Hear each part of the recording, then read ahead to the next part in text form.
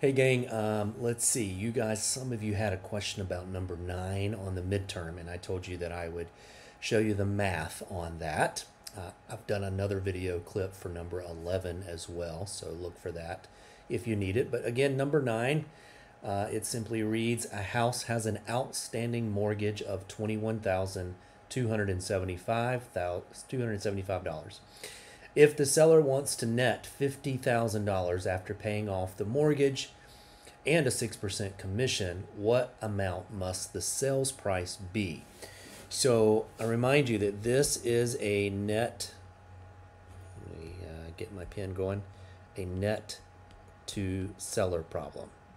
Again, you've got several examples in your math notebook.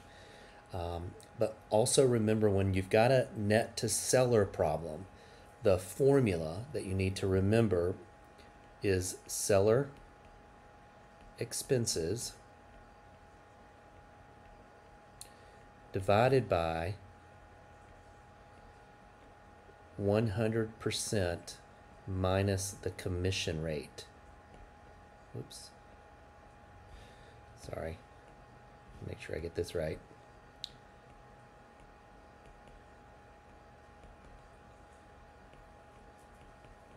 Okay, so 100% minus whatever commission percentage is indicated in the problem. And then that's going to equal, guys, the sales price.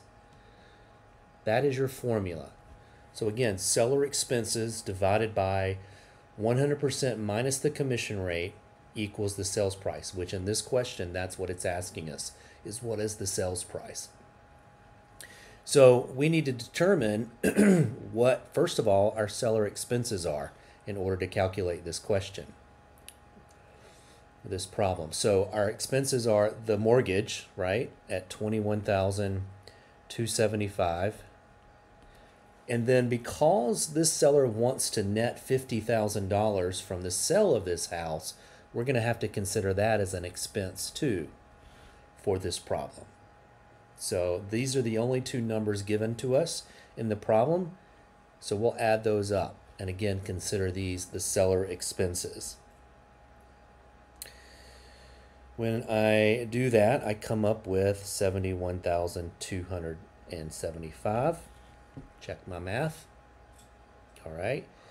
And now that I have this seller expenses, I need to divide by the commission rate minus the 100%, or 100% minus the commission rate, excuse me.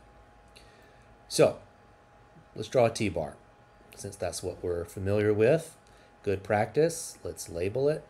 This is the whole, this is the rate, and this is the part at the top. Is seller expenses considered the whole or the part? Well, it's going to be, in this case, considered a part, because the question is asking us to solve for the sales price, which is what the whole is. All right, so this is what we've got to solve for. So we've got the part of 71,275. That is, again, the mortgage payoff and the commission, the net proceeds to the seller. Okay, the rate, again, we have in the question as 6%. And oftentimes where students go wrong here is they put 6%. But remember, in a net to seller problem, it's always going to be 100 minus the commission rate. All right.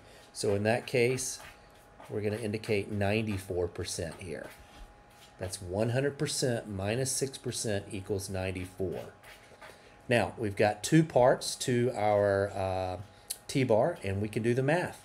71,275 divided by 94%. And I've done the math already. That's 75,824, which is, again, what we are solving for.